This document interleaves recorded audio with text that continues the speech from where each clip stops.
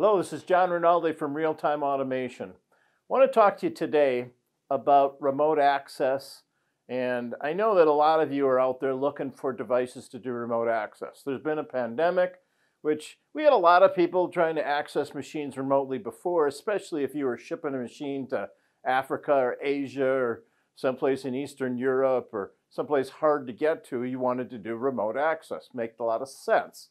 And a lot of people just don't know how to compare the different kinds of devices. So I'm going to do what I think is a pretty fair comparison of the major devices that you can use for remote access today.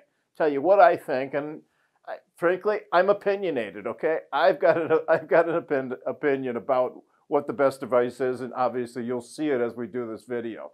And I titled this, what don't you know about remote access that can hurt you? Because there's one thing I'm going to tell you that you really need to know before you go buy in a remote access device. So the first one that I want to talk about is the eWan.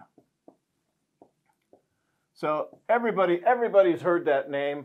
Everybody has probably used the eWan, and it is a great device. It's really nice. It's got the graphical user interface. It uses SSL, which is a certificate-based way of connecting to make sure that nobody can, so it means your packets are encrypted. It uses OpenVPN, which is a standard, really good VPN system. It's got a lot of options. It's got Wi-Fi and cellular. It's got an SD card on it, so you can save configuration. This is a really nice device, but there's one thing that I absolutely love about the eWan, and that's the discrete input. I think that was absolutely brilliant. Why is the discrete input important? Because the way they use it makes this thing really, really secure. So what happens is that you can hook this up to put a switch on it, so essentially the manufacturing people have to go and press the switch before anybody can connect remotely. Really nice. eWan's a really great product. Really like the eWan. So keep that in mind. I mean, and this isn't, of course, any news to any of you guys because everybody's been using eWan now for, what, 10 years? It's done really well. Another one I'd like to talk about is a Red Lion product that I like a lot. It's got a lot of great features. It's called the RL70K. Another great product, also got the graphical interface. Also uses SSL. Also, it doesn't use OpenVPN. I think it uses something called IPsec, which is it's just a different way of connecting. It has a couple of really nice additional features that the eWan doesn't have. It's got email and text, so it can send out communications to let you know when stuff's going wrong. It's got not only just the SD card, it's got I want to say USB. It's got another way of doing that. An SD card and USB. Yeah, it's got USB. Sorry. You can tell I'm doing this live, so this is not. And we're not going to edit the crap out of this. When I make a mistake, we put it in the video. We don't screw around here and edit. Otherwise, if we did some editing, I'd look like Tom Cruise and I'd be weighing 160 pounds. And I'd have a full head of hair, but if we did editing, but we don't do editing, okay? So it's the other nice thing about the RL70K is the debug tools. Way better than anything you're getting out with the eWan. This thing has great debugs. It has ping and traceroute and other kinds of debug tools that make this really a useful device. So in some ways, it's head and shoulders above the eWan. Instead of the discrete input, it has a key switch. So the same kind of thing. You can, if the manufacturing people turn the key switch one way, people can connect. Turn it the other way, they can't. So all in all, this is a really nice device. Now, what's the problem with these devices? So let's take a look at what happens when you do a remote access. So let's say we've got our we got our machine here, and this machine's got some kind of network.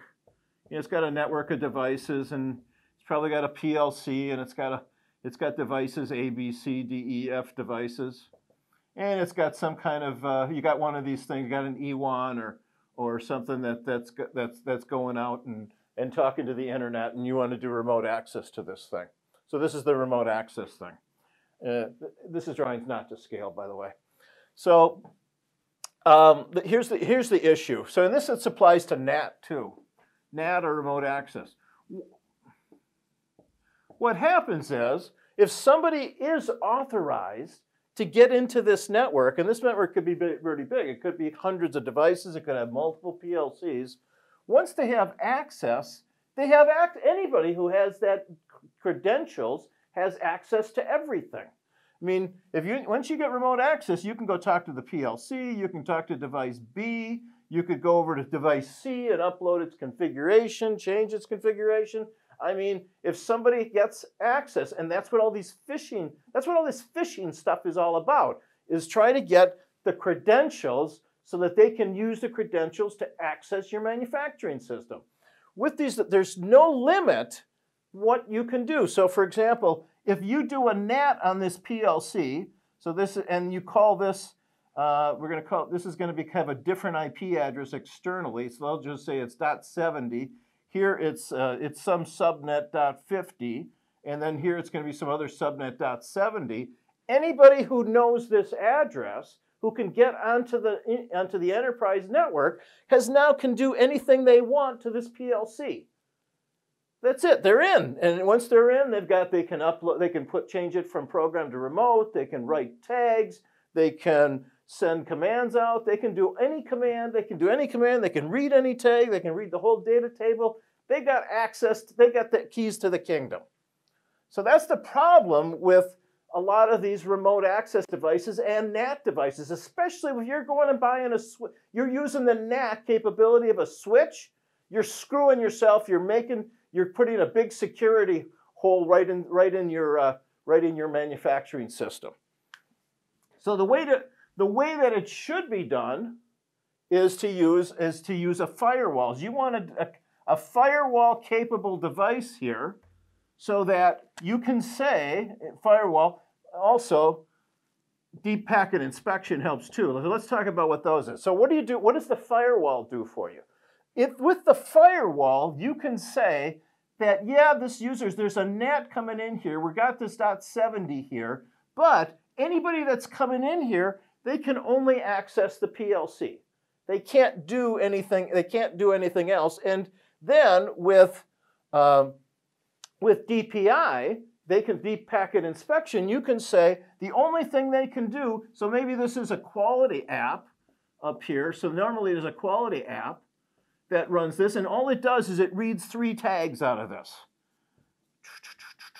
So this quality app can get out there and can read those 3 tags. Now the problem is that if somebody steals these credentials and you don't have the deep packet inspection, you can just do anything. But with deep packet inspection, it says, hey, tag 1, tag 2, and tag 3 are all you can do. You try to access tag 4, the deep packet inspection says, no way, you're not getting in to do that. With remote access, if you don't have a firewall, you can access any of these devices and do anything you want. But the firewall says, oh, you know, you're a user from that remote access list. All you get is the PLC. So the combination of firewall and DPI makes your remote access and your NATs and all that much more secure. Okay, so why am I telling you all this? Why am I telling you all this? I'm telling you all this because there's a product that I really love called ICS Defender. Defender has these capabilities. It has not only the NAT, not only the OpenVPN remote access, it has all the capabilities that you find in the E1, all the capabilities that you find in the RA70 from Red Lion, plus it has the built-in firewall and it has deep packet inspection. So if you really want to secure your manufacturing system, and you're going to use remote access, you're going to use NAT, this is the device that you have to get. And you know, like I said, I love the Ewan. I like the RA70 a lot. Love both of those devices, but they're not really as secure as you need it to be. So today I'm here to tell you that you want to take a close look at this. You're going to pay more for this, I'll tell you right now. This is not inexpensive. And if you want cheap, then don't even bother going to look at this solution.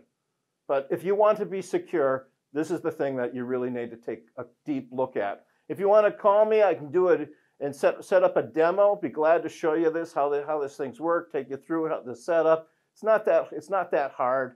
And I'll show you how all this stuff works in detail. So that's what I came here to say today, and I hope that you got something out of this presentation. I enjoyed doing it. I always enjoy talking to you guys and delivering what I think is hopefully some useful information.